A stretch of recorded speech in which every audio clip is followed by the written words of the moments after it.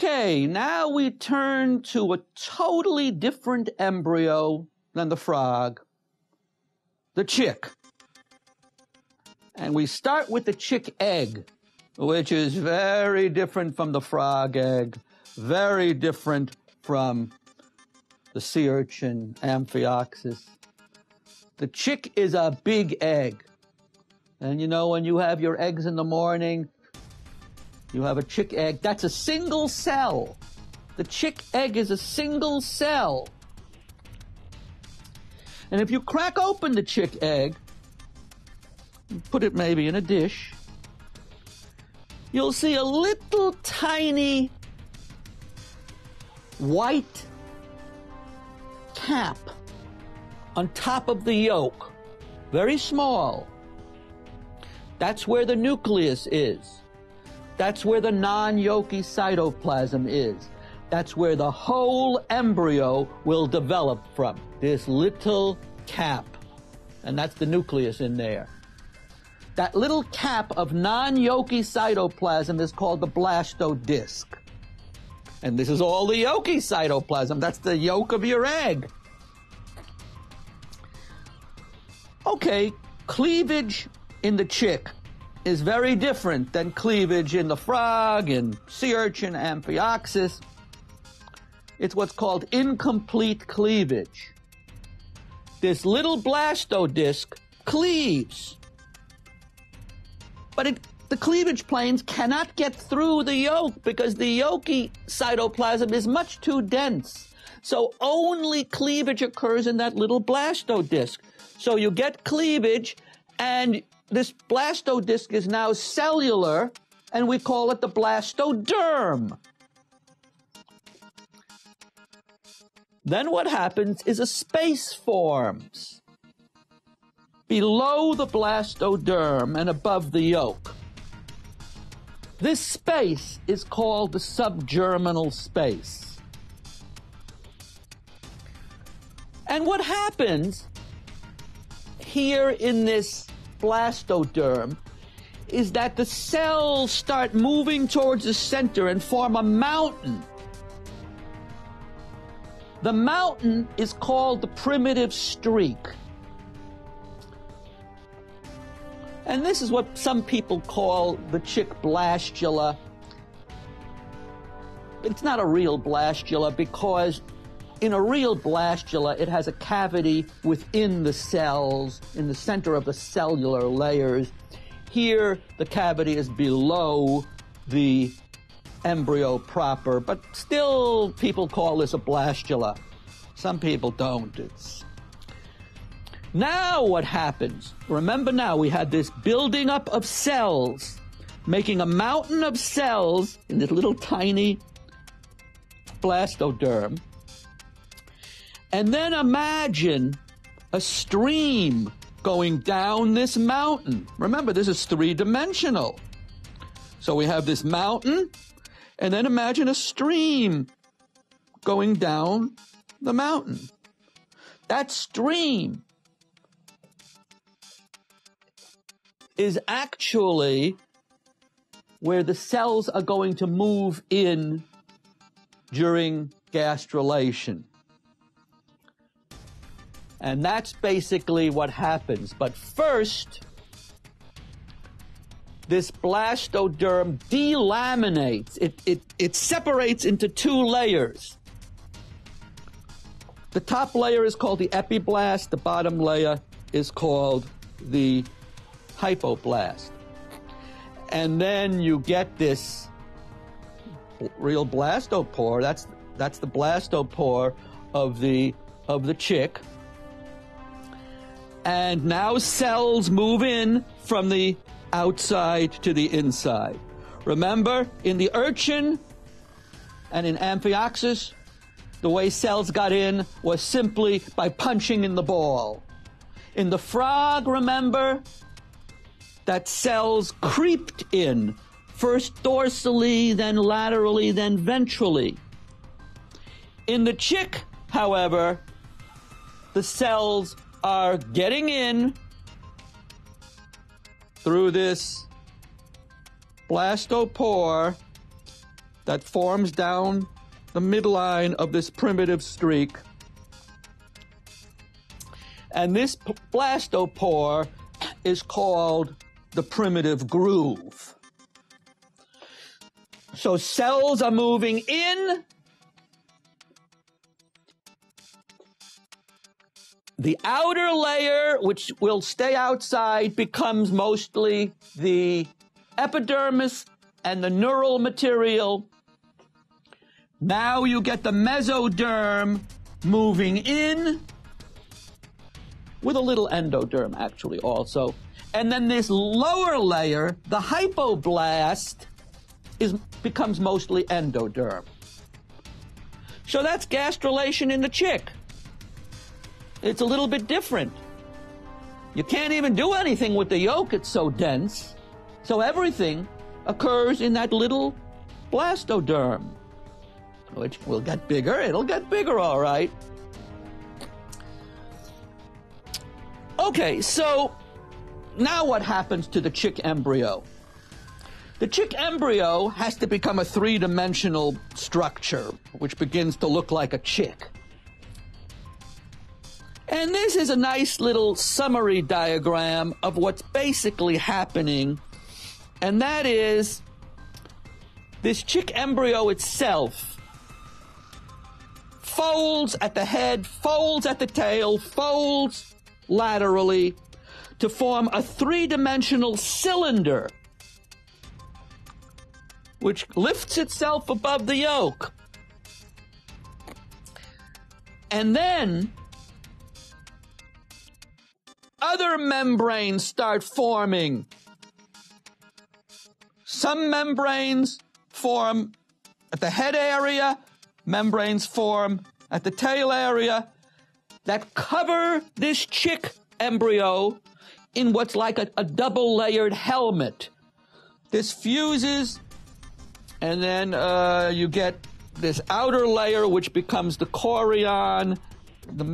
The inner layer becomes the amnion, and this space here is called the amniotic cavity.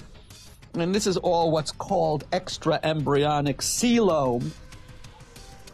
We get another bunch of membranes forming from material just outside of the embryo proper. So not only do we have this double-layered helmet forming above the chick embryo, but now we get additional membranes which are engulfing the yolk. The yolk is in here. So these membranes are engulfing the yolk, and one of them is called the yolk sac. Then we have another membrane that develops, which collects the wastes. And that membrane is called the allantoic sac, or allantois. And as you can see by the colors, the amnion and the chorion are made up of extraembryonic ectoderm or epidermis and extraembryonic mesoderm. The red is the mesoderm, remember. The blue is the epidermis, extraembryonic epidermis, or extraembryonic ectoderm, you can call it. The yolk sac now, you can see, is not blue and red, but it's yellow and red, and so is the allantois, yellow and red. That means they're composed of extraembryonic endoderm, the yellow, and extraembryonic mesoderm, the red.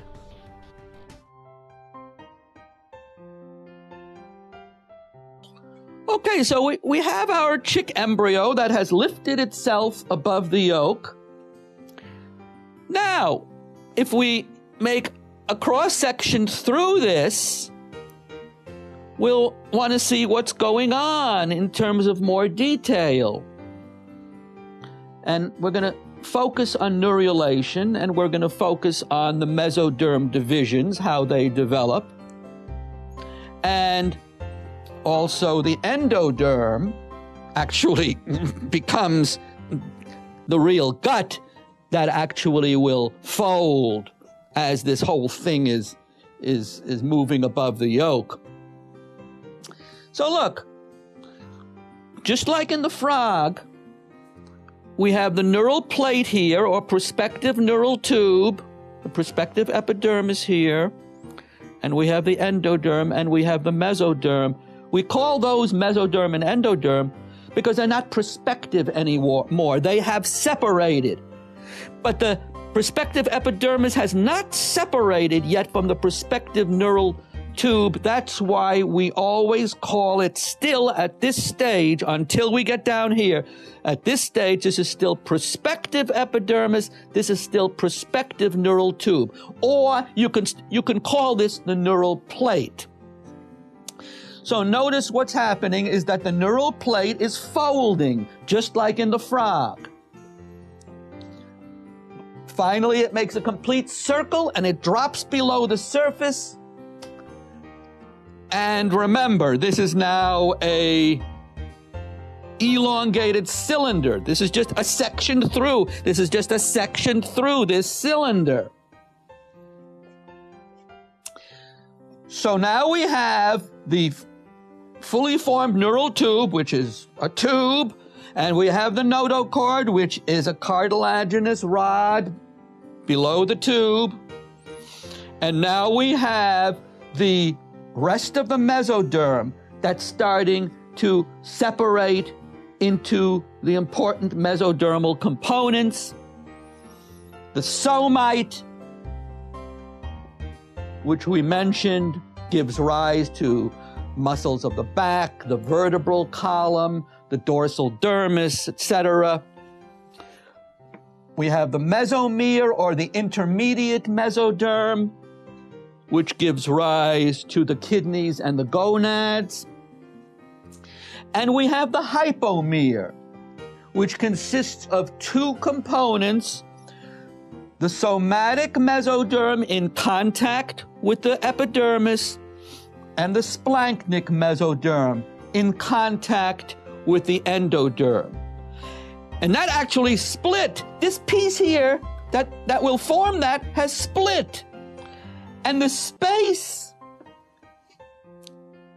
that's created as a result of the splitting of this prospective hypomere is the coelom, the body cavity. So, we mentioned, just like in the frog, we get all sorts of structures we know of that are developing from the different components of the hypomere. The heart from the splanchnic mesoderm, limb buds, etc., from the somatic mesoderm. So basically what we have here is a summary of the early chick development. And remember that notochord, just like in the frog, sends messages, sends inducers up to the overlying neural material that tell it to form neural structures. And these are inducers that have been partially characterized. They're proteins, and it's exciting. It's an exciting area because,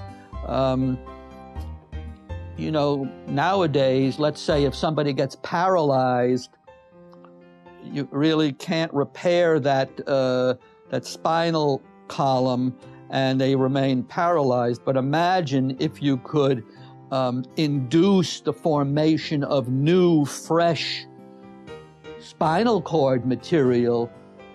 There are labs all over the world that are trying to isolate these inducers. So that's basically an overview of the early developing chick embryo. And when we move on to the slides, you'll see a lot of this. And I think this will give you a good idea of what the slides are going to be all about.